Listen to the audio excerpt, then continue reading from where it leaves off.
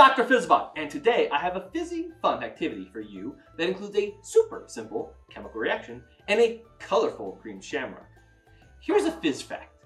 Legend says that St. Patrick used a 3-leaved shamrock to illustrate the Trinity for the Irish when he lived among them as a missionary. Did you know previously he had been enslaved by them as a teenager? Interesting.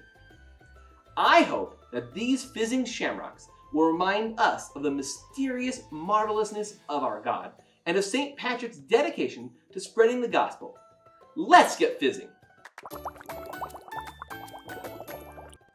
Today at Fizzlebop Labs, I'm assisted by Zoe and Waverly. Let's get started. First, the Fizzlebop supply list. We'll need some paper, school glue, 2 tablespoons or 30 grams of baking soda, a 1/4 cup or 60 milliliters of vinegar, an 8-ounce or 240 milliliter jar, green food coloring, a baking sheet, and an eyedropper. We'll wait right here while you gather your supplies. Okay, now that we have gathered our supplies, let's get to the experiment. On the piece of paper, we're going to use glue to make several shamrock-shaped outlines of varying sizes. But first, here's a fizz tip. Waverly? Make the shamrocks at least 2 inches, 5 centimeters apart. FIZZTASTIC! Let's make our shamrocks!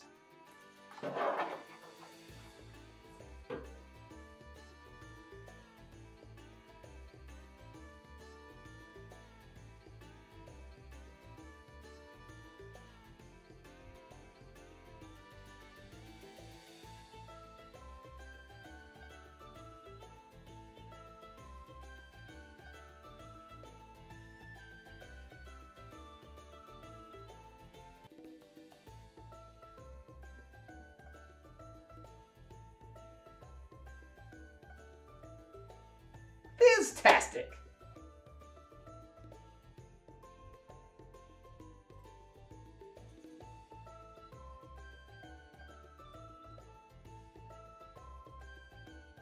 Marvelous! But we want even more fizz, so I'm going to add some extra lines in the middle so we get an even more FIZZTASTIC reaction.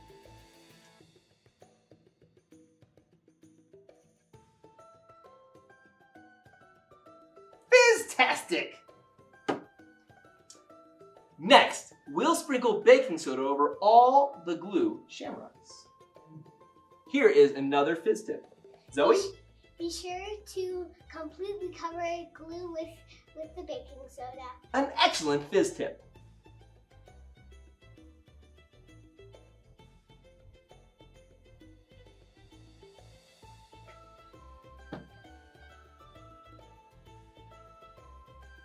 Ooh.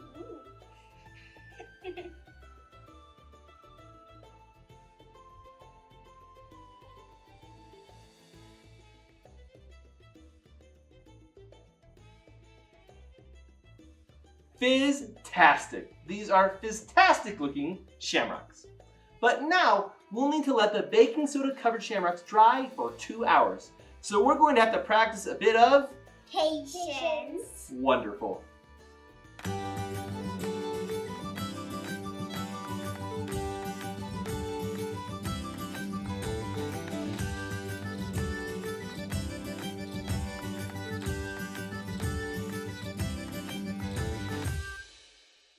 Okay, are your shamrocks dry? Wondrous! Now it's time to pour the vinegar into the jar and add 7 drops of food coloring to the vinegar.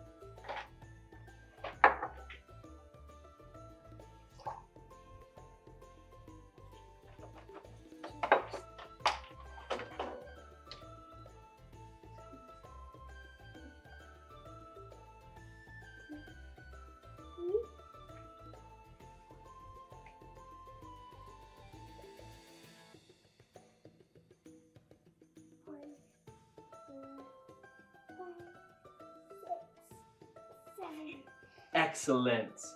Let's stir this up.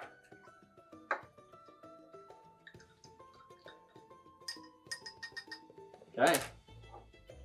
Now, let's set the paper with our shamrocks on our baking sheet. For this example, we're just going to do 1 shamrock.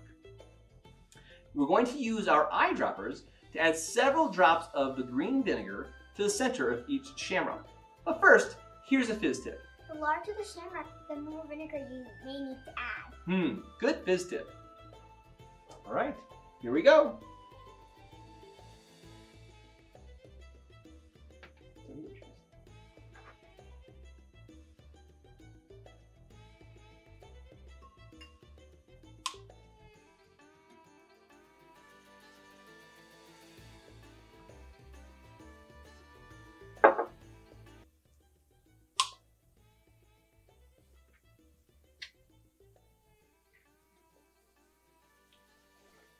Do you hear that? Do you hear the fizz?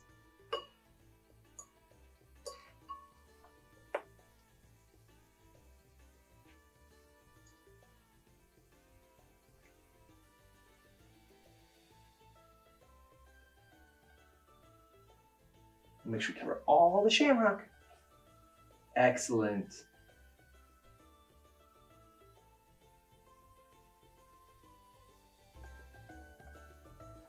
FIZZTASTIC!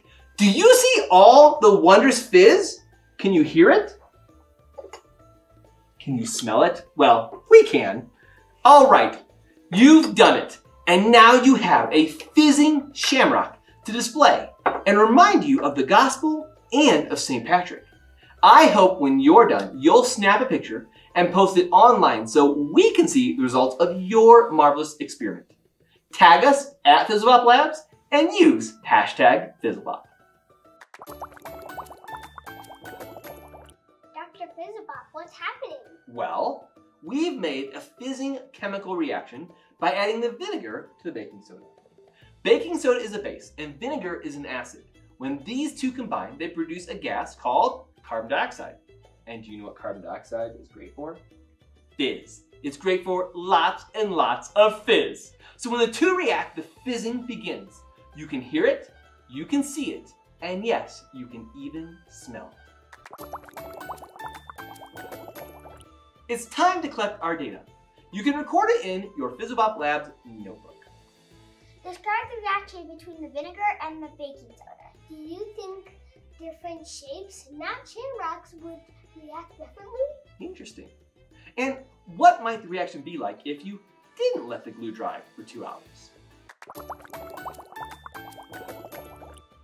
That's it. I hope you'll enjoy your fizzing shamrocks and that you'll share the results of your experiment with us by tagging us at Fizzlebop Labs and using hashtag Fizzlebop. Thanks for joining us here at Fizzlebop Labs. I hope you have had as fizztastic time as we have. Each week we'll have a brand new experiment for you, so don't forget to subscribe.